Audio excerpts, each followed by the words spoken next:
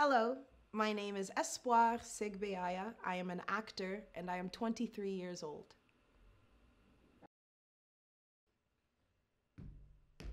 Excuse me, I'm not waiting in that line for another 2 hours. I demand to speak to your supervisor.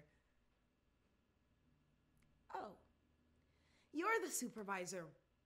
Well, can I say that this whole thing is not being handled professionally? You're rude and you treat people like cattle. You don't know what circumstances brought each of us here. We have waited all day to get to this point. We just want to sit in a room and talk to somebody, anybody. I mean, isn't there anyone in all this miserable bureaucracy who isn't merely concerned with what time to take their lunch? We need help.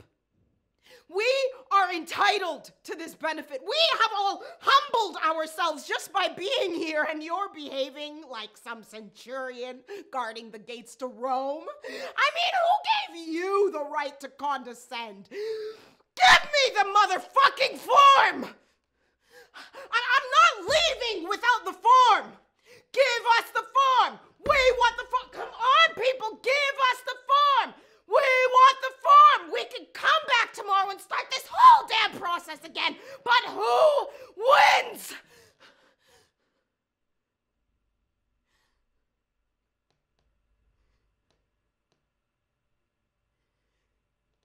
And I am medically removed from the building, which means the paramedics arrive, administer a mild sedative, and strap me to a gurney and rush me to the nearest psychiatric facility, where I spend half an hour speaking with a gentle intern who incidentally went to college with my assistant Steffi, and I'm subsequently released with a powerful antipsychotic, which I can't use because I'm pregnant. And after all that, I still must go back to that office to fill out Form 7001. And after weeks of agony and bureaucratic hell, I was finally able to see a doctor. Who am I as an artist? That's a difficult question to answer because it changes so fast for me all the time. I recently just came out of theater school and now graduated into the world that was a pandemic world, and the state of art and this medium of theater and my exposure, my experience with film and TV, which is very, very, very little, which is none, actually. Okay, first of all, I'm an actor, and I am a musician, not a very decorated musician, but I'm absorbed by music. It's in all parts of my life.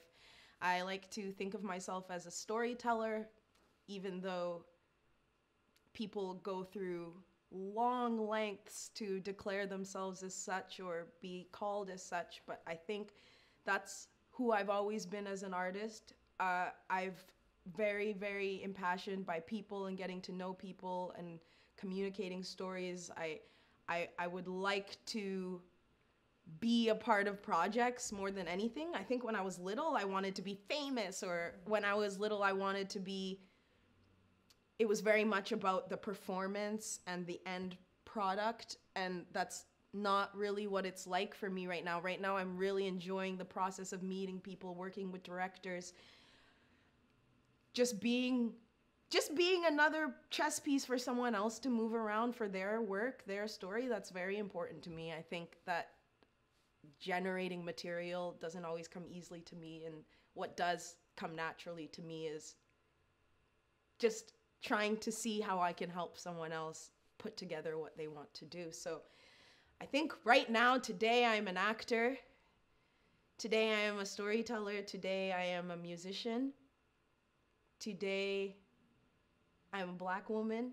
That's very important. I'm a Black woman. That is who I am as an artist. It's not separate. It's not separate. And so now I embark on my journey, trying to figure out how to keep telling these stories, trying to keep telling stories in ways that come most naturally to me, incorporating music, working in ensembles, working with big collaborations. Every artist that excites me right now is someone who is putting out projects that it's clear how many hands were on the project. It's clear how many mediums have been mushed together. I think I want to discover how many mediums I have inside myself right now. And be there for everyone, and be there and witness and watch people performing. I still want to be the prime audience member. That's part of who I am as an artist as well, is witnessing a lot of performance. Awesome. Yes. Where I see myself in 5 years as an artist is also a difficult question to answer, because my whole life you get to plan things and then sometimes things don't work out, but then you just keep going. But this whole pandemic thing has actually, I don't want to talk about the pandemic a lot, but it's actually changed how I process time. It's changed how I set goals. It's changed it's changed the pressures I put on myself. And I think where I would like to see myself as an artist is 5 years, is being an artist in 5 years. I have seen a lot of people lose hope and get discouraged during this time, step away from their craft. And while I know they probably made those choices with all the conviction they have, like I don't want to let that go. So in 5 years, I hope I'm still an artist. I hope I'm still an actor. I hope I'm still telling stories. That's literally all that's important to me is telling stories. If it was up to me, I would just study for the rest of my life, because then I would just get to be a part and just discard everything that's not important to me and fail and mess up and be bad and push myself. So yeah, I hope I never lose my hunger and my curiosity, my desire for learning and training in any way that can manifest. I don't mean in an educational, academic setting at all. Yes, I hope I'm an artist. I hope I am learning every day. I hope I don't forget why I love this. It's really crazy, because I really knew that AMP was something I wanted to do this year. Going back to last year is when I started thinking about the program. And I really knew that I wanted to stay in Montreal. So AMP has allowed me to do that, to stay in Montreal and not get that flighty feeling after graduating that makes you want to move and break into the industry. I'm feeling much more comfortable in just taking the opportunities like AMP that are giving me chances to meet people and to remind myself about things I learned at school that I should have taken notes and didn't take notes for.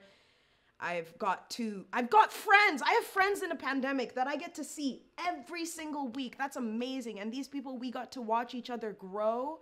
And without that check-in, without that sense of community with people of color especially, I think I would have been really lost this year. This is a big year. We know it. We know it's a big year. So I have made friendships, and any friendship I think made right now is a friendship that will last much longer than friendships made in just the casualness of being at a club or being at the pool. I swim a lot. But yeah, AMP has given me support systems. It's given me a mentor who I will never, ever stop bothering for questions as long as she lets me. Yes, AMP has given me friends, a family, opportunities, all the opportunities that have come our ways. And it's also just given me the time I need to just think about questions like these, like who am I as an artist, or what do I want to be doing? It gave me a framework to practice introspection and have fun.